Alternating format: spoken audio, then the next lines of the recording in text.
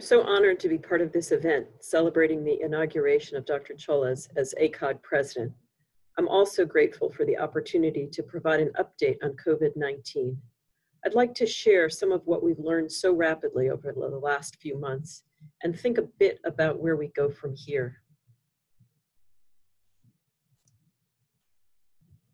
I have no financial disclosures. Coronavirus disease 2019, or COVID-19, is caused by a novel coronavirus.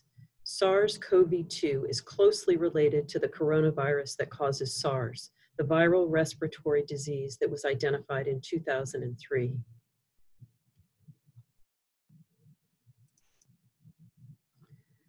COVID-19 has rapidly spread throughout the world, leading the World Health Organization to declare a pandemic on March 11th.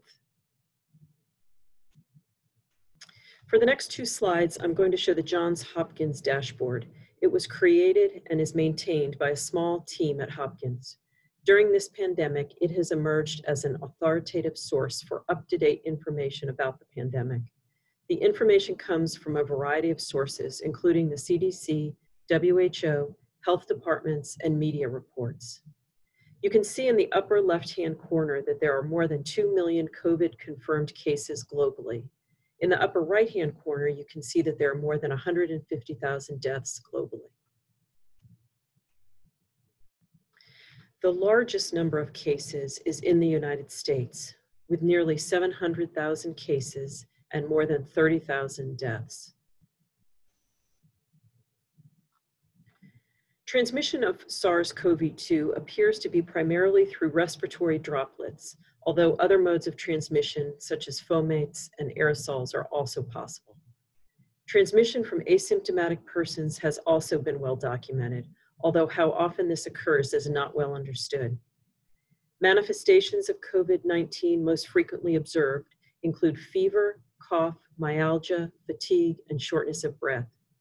Other less commonly reported symptoms include sore throat, headache, cough, hemoptysis, diarrhea, nausea, and loss of taste and smell. In terms of gender differences, there are more cases among men than women. The case fatality rate also seems to be higher in men than women.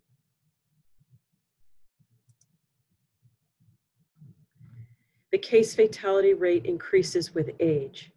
Children have been infrequently diagnosed as having COVID-19, and when infected, they appear to be mildly affected or without symptoms.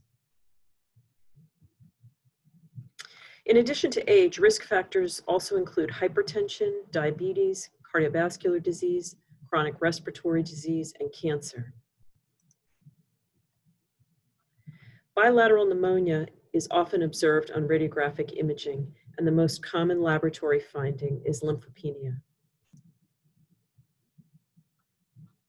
Although there is a lot of information rapidly emerging from this pandemic, there's still a lot we need to learn about COVID-19's effect in pregnancy.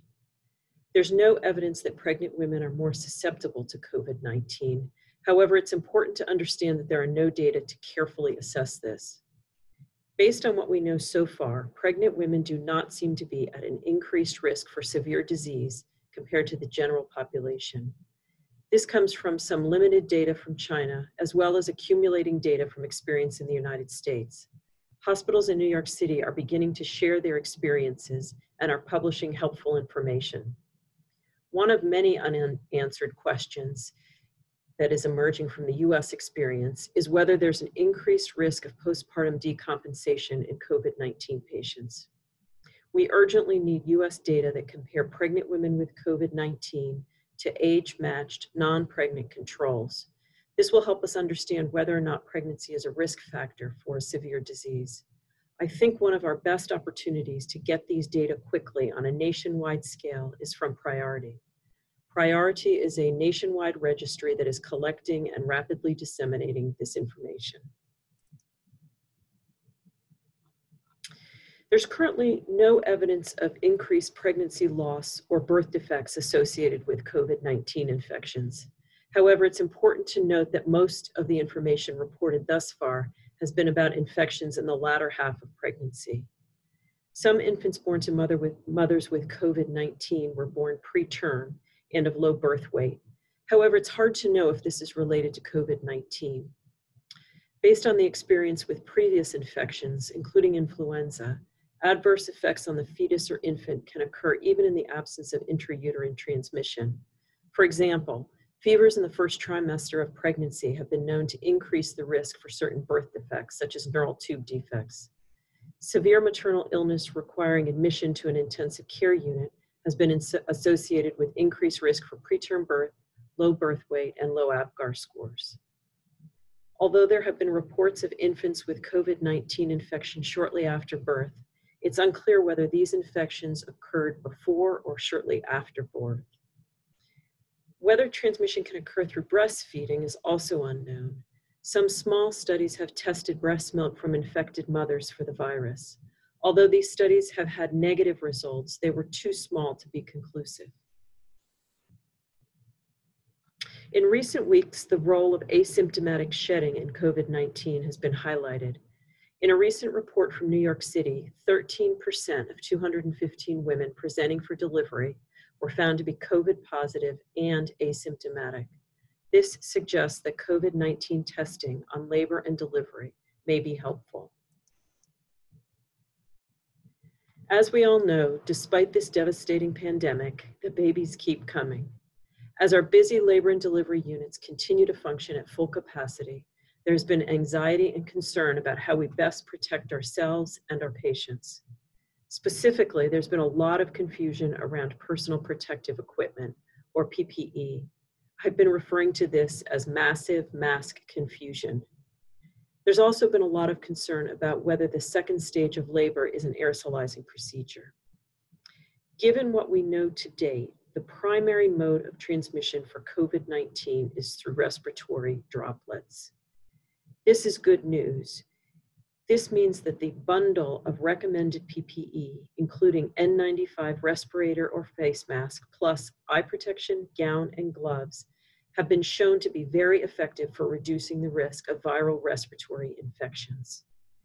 The key for us as obstetricians is to be familiar with whatever PPE is stocked on our labor and delivery units, to train and retrain with that PPE, including correct donning and doffing procedures, and to use PPE correctly and consistently. Correct and consistent use of PPE, combined with strict adherence to hand hygiene and careful environmental cleaning, will help keep us healthy during this time of COVID-19. I remember the H1N1 influenza pandemic in 2009 and 2010. Although it's been more than a decade, it seems like just yesterday. Following that pandemic, once we had a safe and effective vaccine, I remember feeling so relieved. I also remember feeling encouraged that we had learned so much. The scope and breadth of this pandemic is so much greater. It touches every aspect of our lives. It is not confined to our role as obstetrician gynecologists. It affects our roles as partners and parents and community members and employers and on and on. But I am encouraged to see that informal networks are forming across the nation to share best practices.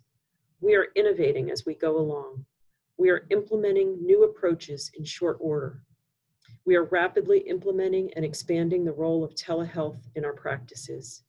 We are expanding the role of rapid testing on labor and delivery. We are reminded about the importance of PPE in our practices.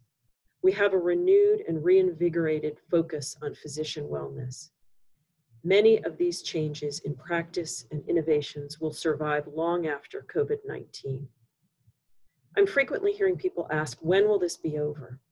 I believe that this will be over when there is a safe, effective, and widely available vaccine. Until then, please stay safe. Our patients, our families, and our communities need us. Thank you.